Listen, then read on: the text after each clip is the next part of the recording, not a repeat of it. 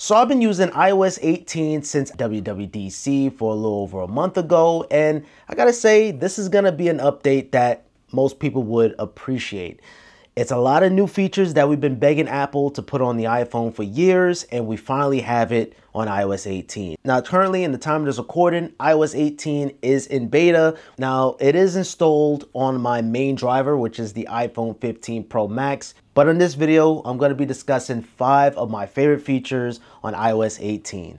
And kicking things off with number 1, the control center. Now, the control center, we've been seeing the same thing since iOS 11, which is making it 2018. So for 6 years, we've been seeing the same old control center. And yes, it looks familiar here, but now you can move the toggles anywhere. You can make them larger, smaller, and you have a plethora of new controls to pick from. So the text size, the translate, just to name a few. It's a long list of controls here.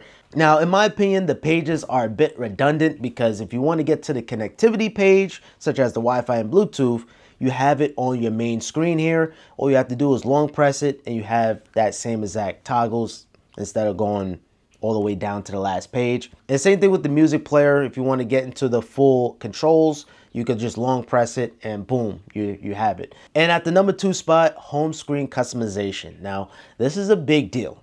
Ever since the beginning of the first iPhone, we could not put our icons anywhere on the screen. It's just a grid that Apple has to follow. But on iOS 18, Apple finally killed off the grid. So now you could be able to place your app icons anywhere on the screen. So for instance, I could put an app all the way on the bottom and have nothing else on the top. Now, I've been doing this for years thanks to the blank widgets. And it doesn't even stop there with the customization. You can also add tints. So if you long press, put your icons into jiggle mode, tap on edit, customize, you now have dark icons and light icons, and now you have tint. So now what tint does, you can change the color of all of your applications that you have installed.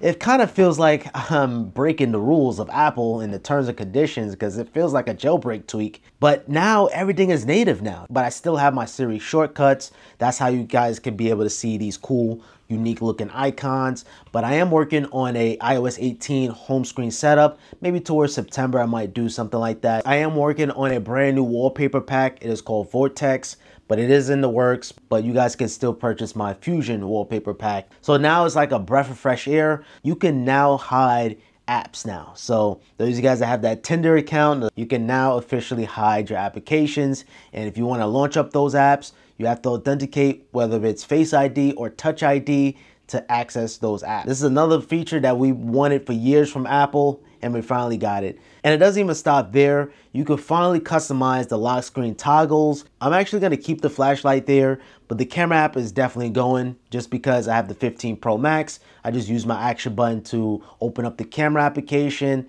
The passwords app, instead of you going into the preferences and all of that, you now have an individual app to access your password. You have access to all of your Wi-Fi passwords. Of course, you have your login information for all your apps. And most of these features that's on iOS 18 is also on iPadOS 18 too as well. I love the fact how you can record video while you're listening to music. As simple as it sounds, I love this a lot. I'm at the gym all the time. I'm lifting weights. I'm listening to music or podcasts. Why does the music always pause while I'm recording video? On iOS 18, that's no more. I can listen to whatever I'm listening to while I'm recording video. You know, there's a lot going on iOS 18, and I just want to just pull out some of the features that's some of my favorite. You know, shout out to Brandon Bush, iDevice Help. You know, those guys, they go into real details on all the new features of iOS 18. There's definitely some things that I'm missing, but I just want to just give you guys my opinions on it. Now, I'm not a big fan of the new Photos app. I know Apple is boasting about it, but I don't like it at all. I miss the old Photos app. Or maybe it's something to get used to, but it just feels too clunky. And also the calendar has been refreshed too. It looks different. So you can see your events under the dates. I'm gonna keep that in there, but it's cool. And you also have some new accessibility features. Now, one of them that I tried out and I like, but it's gonna drain a lot of battery life, is the music haptic feedback. So anytime you're listening to music, your phone is gonna vibrate along the beat. I like that, but that's going to drain a lot of battery life. Now in messages, you do have send later, where if somebody's birthday is tomorrow, you can send that text, set the time, set the date, and it's going to automatically send that message. You have new tap backs where you could be able to add emojis now. Both devices have to be on iOS 18. I'm waiting for the time that Apple incorporate wallpapers on the iMessage. That would be pretty cool. And yes, we have support for RCS.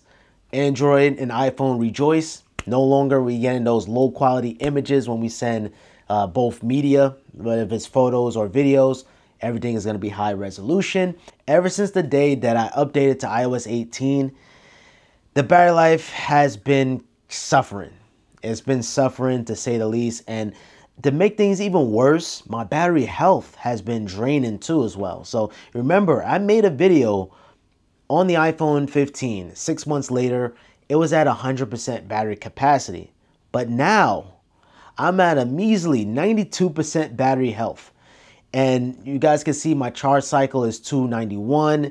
Yeah, my battery is draining like wildfire. But judging by the optimization on iOS 18, it being a new update, your phone is naturally going to just heat up and it's going to eat up battery life. So that's why probably my battery life is draining so fast. But other than that, I love iOS 18. You know, bravo to Apple. And I didn't even touch the surface. I'm touching the basics. I didn't even tap into Apple Intelligence, which I'm excited for. I didn't even like that. That's just a whole nother video in itself right away. And actually right now I have Apple Intelligence installed. So first feature, you have double tap to activate Siri. So you no longer have to hold the side button or say that key phrase. You can now type whatever you want. So you can say start timer and it's going to be able to do it instantaneously. Let's say 10 seconds. So now it's going to start a timer and you could be able to interact with your phone right then and there. And also look at this sick animation too. So Apple Intelligence have this beautiful animation. Now this is only going to work for the iPhone 15 Pro or Pro Max. And of course the new iPhone 16 when that releases in September next month. And of course you can also hold the side button. You're going to have this sick animation, which is really nice. How do I take a screenshot? And it's going to show you right there. Press the side button, volume up and down, or volume up button. You guys want to stay tuned, subscribe to the channel because I am going to compare Apple Intelligence versus regular Siri. That's going to be for another video. Now, another thing, you have powerful writing tools. So if you want to have something that sounds different, give it a more professional tone, you could do so. So in this case, I could select this entire text and I could be able to tap on writing tools, which is right there. We're going to tap on that. And of course, we have that beautiful Apple Intelligence animation there. So now you can have it proofread where it's going to check for grammar, misspellings, anything. I could tap on proofread and it's going to automatically scan. Look at that animation, man. Look at that, man. So it's automatically going to make those changes and it's going to fix it right then and there. You could change the tone of whatever you're writing so you can have it sound more professional. You could concise it. So we're going to lower this down a little bit. Even though this is just dummy text, to be honest. So it's lower Ipsen. And it's only for the portion that I selected. So you have to select which one you want. I think that's going to be one of the most used features right there. Not to mention, we're going to get the iPhone 16.